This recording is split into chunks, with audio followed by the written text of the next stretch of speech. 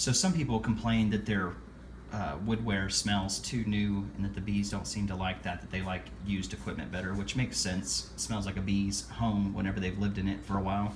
So what I do to help my bees get more acclimated to my new woodenware is I take isopropyl alcohol.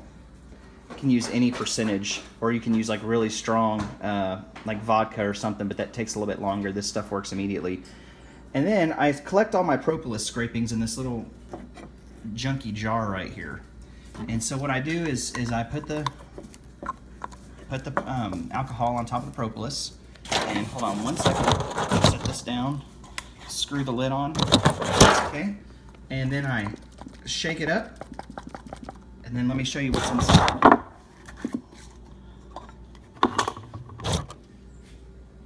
See that goop? Sorry, see that goop right there? What I do now is I take a foam brush and I soak it in the propolis goop, and I brush it all on the insides of my woodware. It leaves a very, very thin coat of propolis over the whole inside, and the alcohol evaporates, and your garage smells amazing afterwards. So anyways, just a little tip to help those with new equipment. Gives you something to do in the wintertime or in the spring if you're getting excited about catching swarms like me. And maybe it'll help increase your chances that your bees will be extra happy and productive for you. Thanks for watching.